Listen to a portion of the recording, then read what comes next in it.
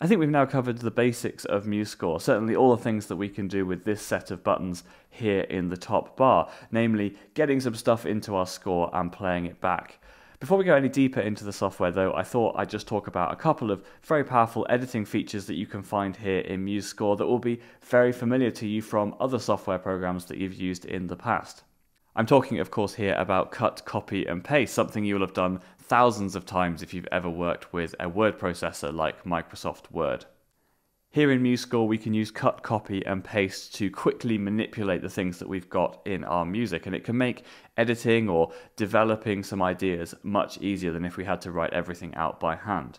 The way that cut, copy and paste works here is very similar to other programs. We just need to select some element of our score and then press cut or copy, and that will put it into the computer's clipboard, and then we can paste that information back into the score wherever we want. So let's have a quick go at that. First of all, let's do a cut. So imagine I didn't want this bar to be here. I want to actually move it a bar later. What I can do is press Command or Control X, and what you'll see is that that bar of music disappears. Whatever was selected disappears, but it's not gone forever. It's kind of in the computer's memory, or we call it on the computer's clipboard, and that means that we can click anywhere in the score and paste that back in. And the way we paste in MuseScore is the same as lots of other programs. It's going to be Command or Control V, and that allows us to actually paste whatever's on the clipboard anywhere we want. So if we want to take this and put it anywhere in the music, all we need to do is select a place for it to go and press Command V, and that will paste that little snippet that we cut out anywhere into the music.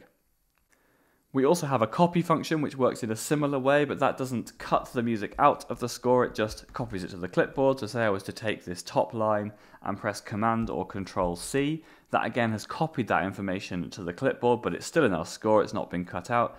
And then anywhere we want it in the music, we can just choose a place and press paste, and what that will do is take that information we copied from the top of the score and place it wherever we choose in our music.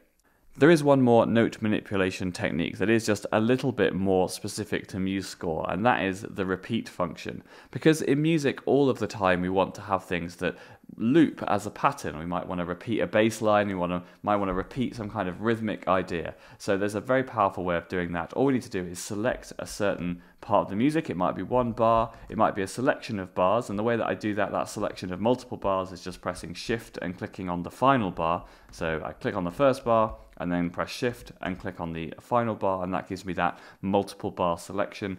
And all that I need to do to repeat that in the music is press R, and you'll see that every time I press R I get 4 more bars of this pattern, which is a very powerful thing, and something that we're going to see over and over again whenever we want to create larger and more complex pieces of music.